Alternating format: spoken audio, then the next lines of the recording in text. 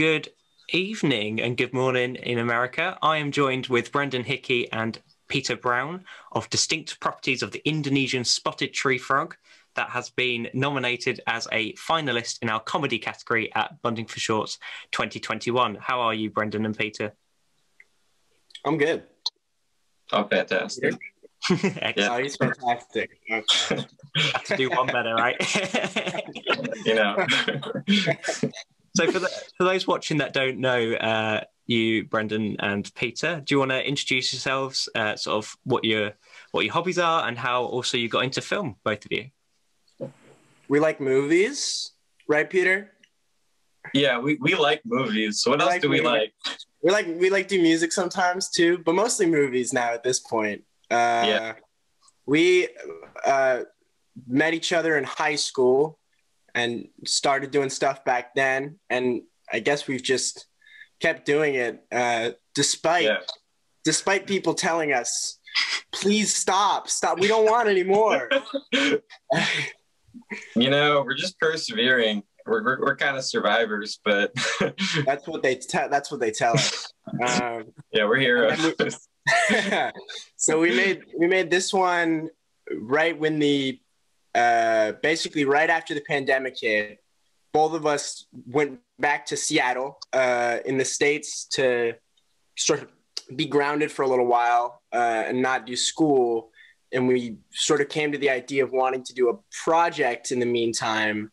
And this one seemed like it would be a good contender because we could kind of shoot it off the grid. And also the opportunity came up to do the 16 millimeter thing really cheaply, which I think I know for sure I have, and I think Peter as well. We'd always wanted to do something on 16 millimeter, and it's quite pricey usually.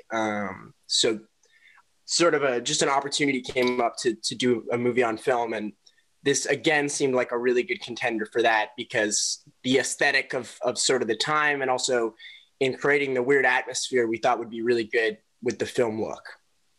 Yeah, because you know it would sort of like work well with like the texture of the film, like it would be enhanced by having that. But it's, I don't know, you wrote the first draft about school, right? Yeah, so actually the movie was originally supposed to be the pilot for a show or a longer thing, and then I think I talked to you saying I think we should do this, change it into a short form. Would you mind helping me like adapt it into a short film? And that's sort of when you came on as co-writer, and we changed a lot of it, and sort of took on more of the abstract qualities. Abstract, I guess. when we started, because we decided that it'd be a lot funnier if we also sort of took a more satirical approach to it as well. So for those that don't know what Distinct Properties is about, how would you describe it to our viewers? How would you sort of say what the film's about without obviously giving it away too much? You want to take this one? Yes. To be fair, you could just end it there, and that would say enough. But no, it took us a while. We have a hard time always describing our movies because we purposely are like, we always try and think of something of like, we want to make something where we want people to see it and say, oh, I've never seen that before, which is great when they see it, but it's horrible when you're pitching it to them because you're like, yeah. What? Yeah. There's also just like a lot of like, oh, wouldn't this be funny if, and then it all like sticks together, and it's not always like cohesive. Like there's a lot of weird like contrast and like mismatch, but and so that makes it kind of difficult to explain. I think it's one of those films that you have to watch to fully understand, because I remember when we first received the film from you guys, and we were watching it in a meeting, and I have to admit I thought it was going to be a documentary. I had it in my mind it was going to be a documentary, and then it just took the interesting turn. And well, the title's a little I think it's kind of academic. Definitely, yeah, it would definitely lead you down that path, I think, of and I think the that's documentary. just an extra joke within that probably wasn't even intentional, but like it's just an extra joke which fits in with the style so well. I think the title too, the whole point of the movie of sort of making fun of the idea of plot, like the idea that when his dad, spoilers, when something happens at the end that seems like it wraps up the whole plot in a matter of seconds, basically saying that it's disheartening. We thought it would be really funny if the title pretty much had nothing to do with the movie. It was like it's a minute detail, because I think and the quote at the beginning is another thing that sort of, we were really worried people wouldn't get it and they think that we just didn't know what we were doing or didn't know how to make a film. And so we wanted to, as many places, and we don't in many regards, I want to stress that. But I think we wanted to give as many clues to people as possible that, there's more going on here if you look into it. And the title was a big one because it basically says, don't take this at face value, I think. Definitely. I think obviously when we watch film, there's a lot of assumptions that people make before they watch it, as I just said, kind of. I suppose, is that a big part of filmmaking for you, making the audience question what they question, I suppose? Peter? Yeah, I don't know. It's always it's always a great experience to be confused. Like, I think a lot of the time, like, to be confused or to not be able to really understand something is like really funny. And like, I get a lot of humor from that. And so there's that aspect, but also like, I don't know, because it's not really, there's a lot of ideas in there. It's not really pointing to one thing exactly, but it gives people something to think about. We talked a lot about art. We talked a lot about artifice too. And the idea, like, I know we've talked a number of times that, like, I know it really frustrates me when movies pretend that they're not a movie, or when someone says something's real to life or feels true to life. It's like that it is that, but at the same time, it kind of bothers me when a movie tries to like say to the audience, I'm not a movie, you know, get invested in this. When in reality, I think my favorite movies that I've ever seen, and I think a lot of the movies that Peter and I have talked about that we watch and really enjoy, are movies that sort of take advantage of the fact that you're watching a movie, right? There are things that are inherently artificial and fake in the medium, but that doesn't mean that the medium can't say something true with those things, right? And sort of putting it in a thematic context in this one particular, you know, the end of the movie, what the real message is all this doesn't matter when you find somebody that you really have a connection with, or you really are in love with, right? And the fact that there's all this like crazy, weird, random stuff the whole time in the movie, and that it just doesn't end up mattering. To me, that's what's really cool about movies in general, is that you can use something that seems inherently so artificial, and yet it can still feel like it's real or feel like it means something, you know? Yeah. In making a movie, it's like capturing a representation of reality, but it doesn't have to be tied to what is in reality. Yeah. It can be a constructed reality, and it can like communicate more through that. Yeah, definitely. I think it's a case of your reality becomes the audience's reality for that 10 minutes of the film in this case. So you mentioned briefly earlier that you shot this film in just after quarantine hit. That must have been quite a challenge. So how I suppose, did you have a different plan when you originally thought about shooting this, or did you face any big troubles when you were shooting it because of the quarantine situation? Yeah, well, we just did another film which had some older actors, so that was a lot more difficult because we really had to. We did COVID supervision on the first one, but this second one we really doubled down on because, you know, it was shot in the city. We had older actors. We really had to plan it accordingly. The first one, part of the reason we wanted to do it is we did it with such a small crew, and also just we shot it sort of like off the coast of Washington State, so like not directly in Seattle. So part of what was so appealing to do it is that we could kind of shoot it off the grid and shoot it with a really small pared down crew, because it could sort of lean into the artificiality of and the sort of low key production quality of it.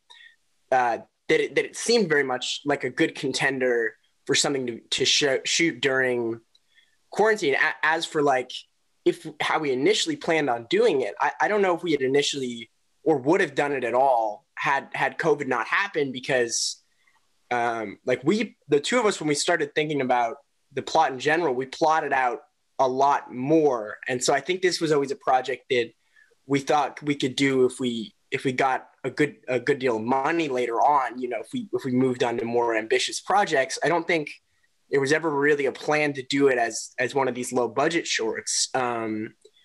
So, I really think that we wouldn't have done it if it weren't for the virus, which is, one of the only good things about it is that we were able to sort of to make this as a byproduct of the circumstance, I guess.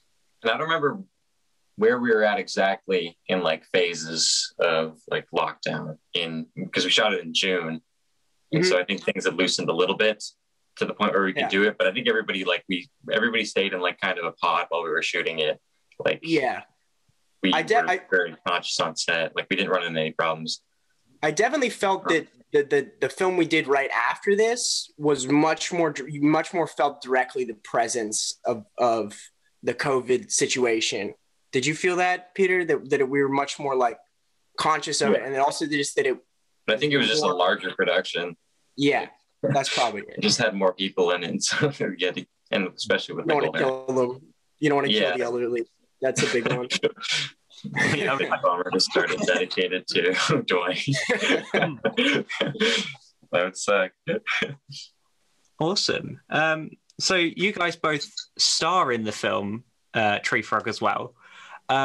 Was that mainly because of the situation, or did you have, as sort of director and producer, that sort of clear vision in your head of how you wanted the characters of Mochi and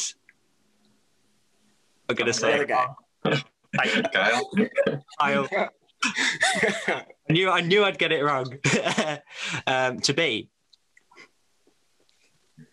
What do you think? Why didn't we cast actual actors? Well, I thought it would be funny to see you do like Office Man things. And I think, because you didn't want to do it. No. I also think it's funny to see me like doing a job or like like living as a man, like in a trailer with a robot. That is a funny fantasy, is me like having my own apartment or like being an adult. I thought that would be funny. No, I think also like we didn't trust anybody else to do the tone, I don't think, is the big thing, or at least I didn't. I think at the end of the day, it came down to it'll be so much harder to try and show somebody how these lines, the cadence of them, it'd be so much harder to do that than to just do it. So I think laziness is the big one, right? Like it's just hard to direct actors, and it's a lot easier to direct yourself because you don't have to do as much work, I don't think. It wasn't like maybe you weren't like, yeah, I'll do it. You're just like, oh fuck, let's just do it. Like you just settled on it one day. I remember you was like, you didn't want to do it, but yeah, I don't know. I think you wanted me to be Kyle, like before I was like doing anything else on it, and so I think that's how I ended up there. But honestly, like I just thought it was like a tone thing. I think the tone is so different and so interesting with different films, and I suppose that the film, its style itself that you guys were mentioning, did that have a lot of inspirations from different directors? Is there anyone in particular that style reflected, or the tone of the film? The Born Forlorn guy, what's that guy's name? Uh, I don't remember. Aaron Beckham. Yeah. That guy. He's really good. I get really, I'm not gonna say angry because I understand why people say it, but like we try really hard to make the films really unique, and then every time people are just like Wes Anderson, and we can't be mad about that because there are a lot of Wes Anderson-y parts in it, but it almost feels like, I don't know if Wes Anderson would have a sleep paralysis demon, and it feels a little bit like you just watch the first like 20 seconds of the movie when you're stuck. Like, I don't know. I get it. I get why people say that it's Wes Anderson-y, but at the same time, like we really do try and make them unique. So I think it's like some combination of color and like composition and like aesthetic texture, but like, I don't know. I think once people sort of watch the rest of the film, they do get that more personalized flair to it, I suppose. Sure. But with the beach scene, I see why people.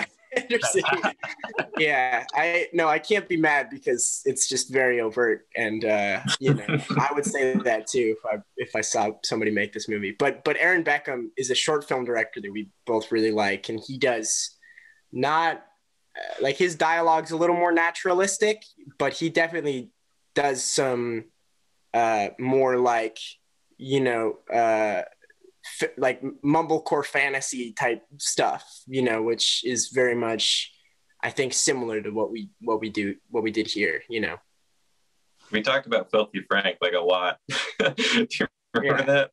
Oh yeah, he's a good director in inspiration too. Visual style. I don't think you can get more different in terms of in some respects. Yeah. Well, I think that was another thing, in all honesty, about that is like the idea of like weird out there comedy, like when it's online, there's sort of a stigma of it can't look good. Like it either has to be this really out there weird stuff that is like online sketches or like really slick professional looking shorts. And I don't know if I necessarily buy into that. I think you can realize really weird ideas and still put just as much effort into the look of the movie as, the jokes or the premises of it. And the director of photography that we work with a lot, Elliot, is very much of that mindset too, that comedy can look just as good as, really slickly produced drama. It's just that people don't treat it as seriously. And we definitely treat the look of the film really seriously, almost to a fault, more so than the other elements of the film that we should pay attention to. It has like a really, I don't know, it just has like a really like modern, like nonsensical sensibility about it. And you don't see that captured like in this look and in this style ever. It's never presented like this. And so that's why I say that. It's because we would talk about it being like bougie, filthy Frank, like high, like production value, like that, like a weird, like art housey approach to it. Yeah, like if Filthy Frank spent like 6 months on a movie, this would be it would be his film, but like yeah, pretty much. And I think from those that have seen it and from our perspective here, that we've all really enjoyed the style, because the style is obviously 16mm, really cool in itself, and then obviously fitting in with the whole storyline and everything is really effective. How's the reception been for you guys from people that have seen it, different film festivals all over the world? Really good. We were really surprised because we thought it was too out. Honestly, I thought it was too out there because the first couple people I showed it to, just in my immediate circles, were like, what?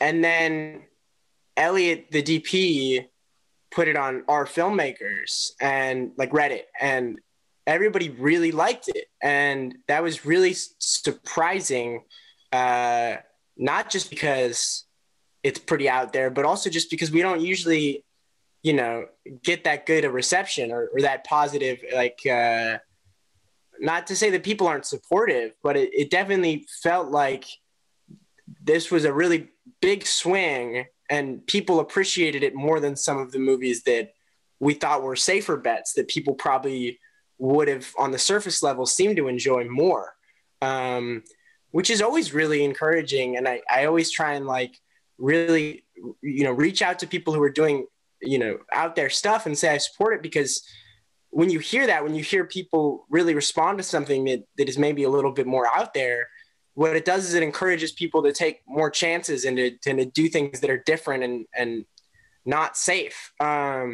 So yeah, really supportive. And we just started the festival circuit, but by that same notion, I've just been surprised, like every festival that we've talked to and stuff, people have at the very least seemed to understand what we were trying to go for, which, that's all you can ask. And so yeah, it's been great. I'm really excited to see where else we can take it and if people still respond to it positively. Does that then encourage you perhaps to make equally as out there projects in the future? Is there anything that you've been thinking about that goes, oh, I don't know if that's too much, but now knowing that obviously people do really like this style, not just this style, I suppose, but like your inner thoughts, I suppose. Yeah, you can make a movie about anything. You can do anything if you can make it happen, like on screen. So it's sort of just like a pass to like, well, maybe that's worth something. We've been thinking a lot about make something with a kaiju in it. Yeah, like, we want to do a big monster movie with a guy in a suit though. Wouldn't that be awesome? That'd be so good. Yeah, I love it. That sounds great. I'm sure we'll see that in the next couple of years. Yeah. But just like, it's a pass. Like you can do anything like stylistically, like in content, like tonally, like if there's somebody who wants to see it. Exactly. Yeah. If you film something, it's a movie, I mean, then it just becomes if people like it, right? So, any like, especially now, like with the amount that things can be super niche and you can make something and it doesn't have to be broadly appealing because you can find an audience online. Like the floodgates are totally open. Like you can really do anything and push the limits. And the last film we did is arguably like, more out there, and we'll see if that people have the same reaction to it or if we need to sort of dial it down a little bit. I'm thinking we need to dial it down a little bit because I don't want to get institutionalized, but yeah, to answer your question, which I kind of forget what it was, but also I think it was, does it encourage you to do more out there stuff? Yeah. Yes. Answer is yes. Always. Awesome.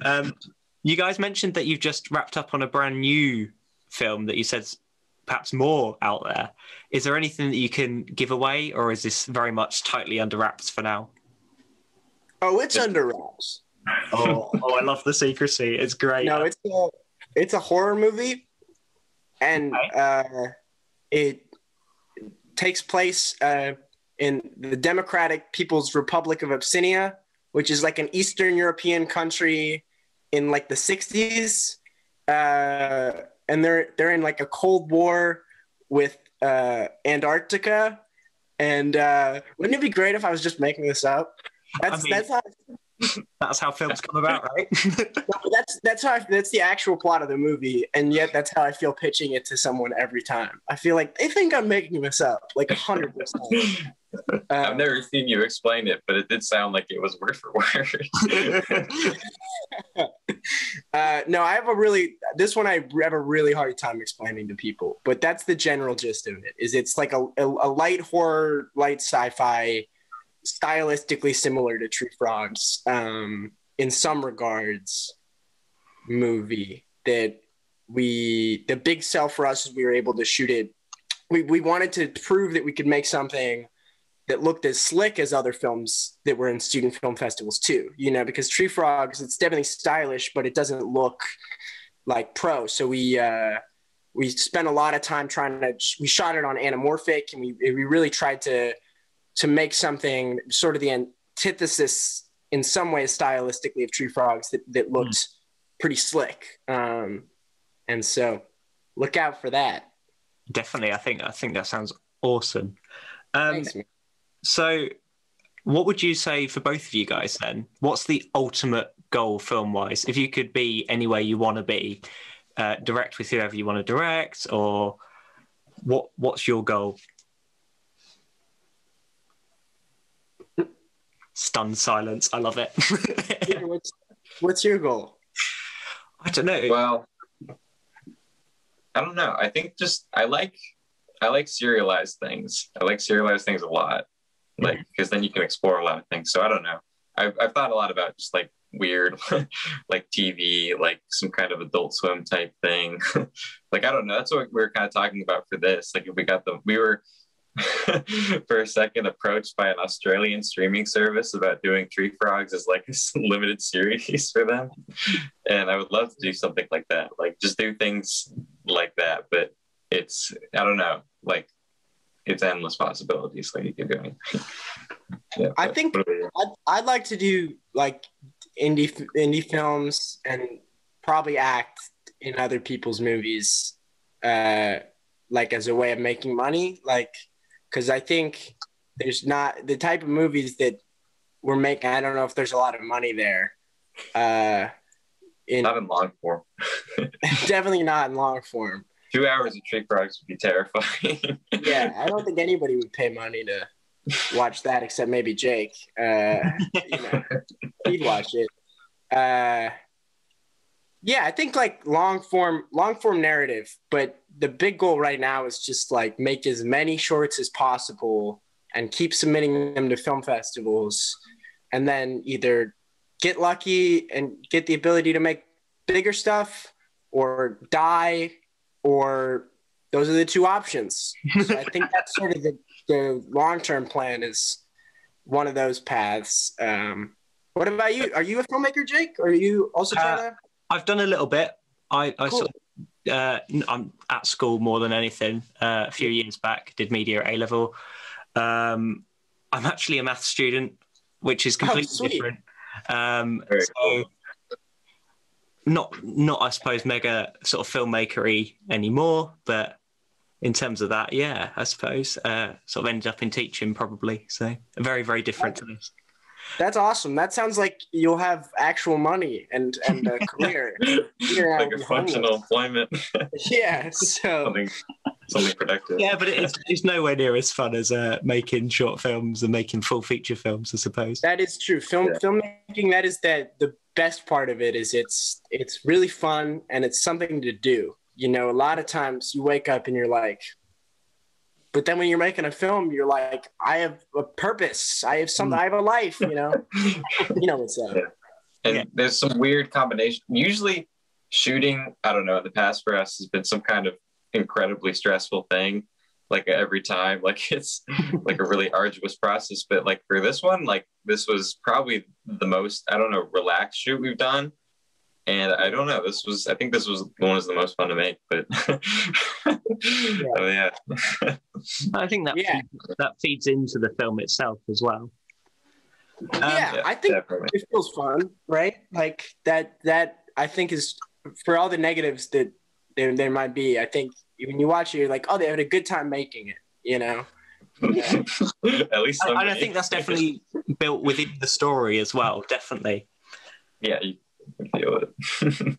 Awesome then. Just to sort of finish up then, guys, where can people find Tree Frog and where can people find the rest of your guys' work? I think it's the only one online right now because we get pretty self-conscious about older work. But you can find it. You can find it on my website, BrendanHickeyMovies.com. You can find it on Vimeo, Brendan Lee Hickey, and you can find my address and to come up and ask me, and I can show it to you on my laptop. And I got some nice headphones in the mail the other day, so I'll make you some tea. So do that. Maybe wear a mask, but besides that, I'll let you in. So amazing. Thank you so much, guys. Really, really appreciate it.